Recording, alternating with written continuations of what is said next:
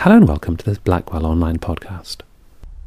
My name is George Miller, and my guest today is Graham Farmelo, author of The Strangest Man, The Hidden Life of Paul Dirac, Quantum Genius. The name of Paul Dirac is little known outside the world of professional science, certainly less familiar than many of his contemporaries such as Heisenberg, Niels Bohr, Schrödinger and Oppenheimer. Yet Graham Farmelo's book shows that Dirac, a taciturn, possibly autistic man, had no peers among 20th century theoretical physicists except Einstein himself.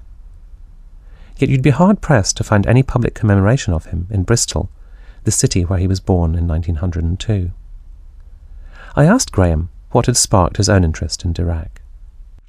My interest in Dirac began when I was, about 15 years old, when I had a job selling raffle tickets to a local Liberal Party, and I met, purely by chance, a theoretical physicist by the name of John Bendall, actually, and he happened to mention on a doorstep in the southeast London town of Orpington that he was a theoretical physicist, and later on that he was very, very enamoured of Paul Dirac. I'd never heard of him.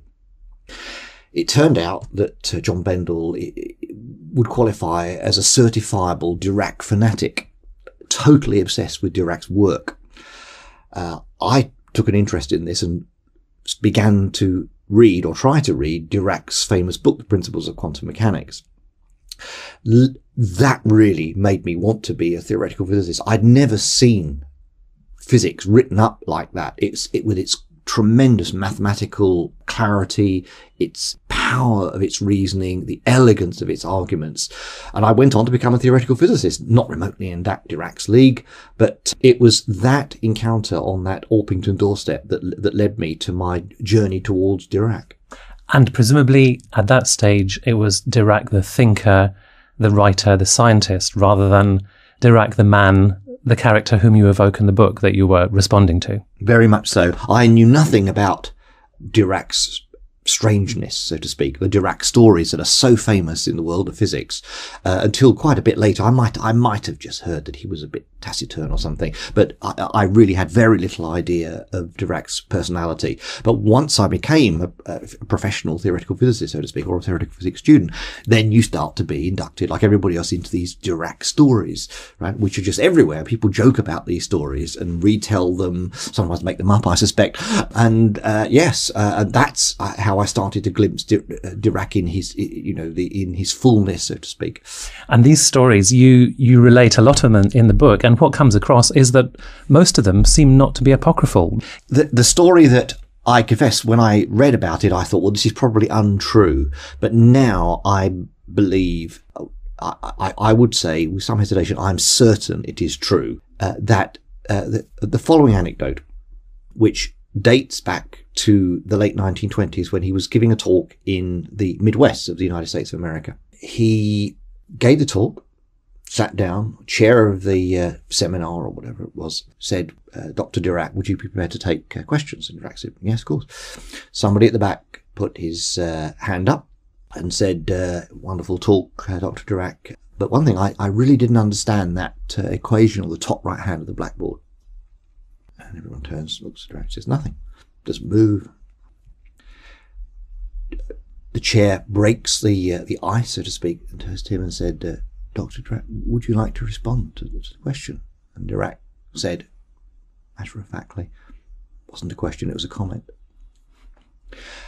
He said that at least 3 times. One of his best friends, who also found it difficult to believe, actually asked him point blank whether he did say it, and Dirac said yes, and each time they deserved it. So you have there someone who is, the best you could say, is literal-minded to a comic fault, so to speak, but has absolutely no sense of the kind of wide berth we give each other in conversation. He has just had no sense of that. One other story. There are many, many of them, where a colleague of his at St John's College, Cambridge, said, it's a hot day, isn't it? Dirac didn't respond, as usual, for about 2 minutes, 3 minutes. Another course comes along at the table, and then Dirac turns to him and said, how hot? Now, again, when I heard that, I thought, well, that's not even funny. It's just bizarre. And if you try imagine your way into Dirac's mind, this is perhaps a crass reconstruction of it, but person sitting next to him said, "It's a hot day, isn't it?" Then the question one would imagine Dirac is saying, well, it's a verifiable thing. You can test it. You can have a thermometer.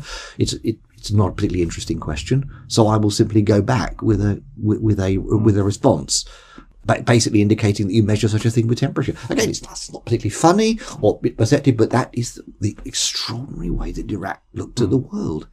And I conjecture in the book, I must say, I think it's perverse, in my opinion, to argue otherwise, but I suspect that Dirac would now be someone who would be diagnosed autistic. Take us back to Bristol in 1902 when Dirac was born, and tell me a little bit about the kind of family and milieu in which he was raised. Dirac was born Swiss because his father was a Swiss citizen, a teacher in a local school, Merchant Venturers, very well endowed school by the Merchant Venturers Association in Bristol. His mother was Cornish. She said, "I'm not English, I'm Cornish." They married in the late 1890s, and Dirac was their second son. I don't think that they were perceived as a particularly odd family. I must say I can't be absolutely certain of that, but my clear impression was that they were just an ordinary family living in a terrace of houses in a modest suburb of Bristol.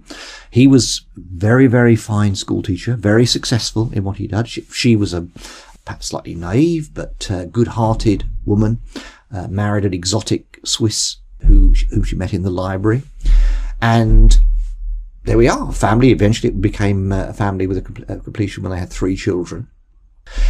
And it looked, as I say, just like hundreds of thousands, maybe millions of families at that time.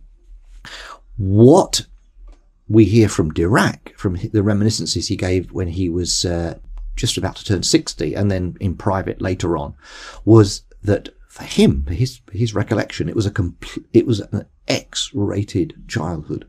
I want to stress this is all in Dirac's perception. We have no other accounts of this, except for a few comments his mother made in letters and what have you, which again, they're very biased towards, of course, his mother's view, of course.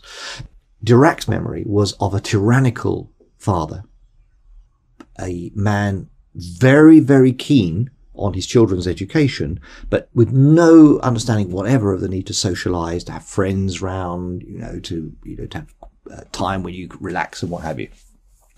And in particular, it was the meal times that Dirac recalled were particularly horrendous. And the reason for that was that his father insisted that his children only spoke to him in French. In fact, I heard one published anecdote, where Dirac thought that men spoke French and women spoke English. Extraordinary. But anyway, it turned out, for reasons we don't know, that his brother and sister would eat with his mother in the kitchen, and that he would sit at the table with his father, and that his father would punish any kind of error whatever in his French, a botched subjunctive, a mispronounced word or what have you, by denying Paul, his son, his next request, even if it was as basic as, "Can I go to the toilet?" or Can I leave the table? Because Dirac had very bad digestion at that thing. And I draw a veil over some of the horrible things that happened at that table. But in particular, Dirac never forgot what he saw as the great brutality of those meal times.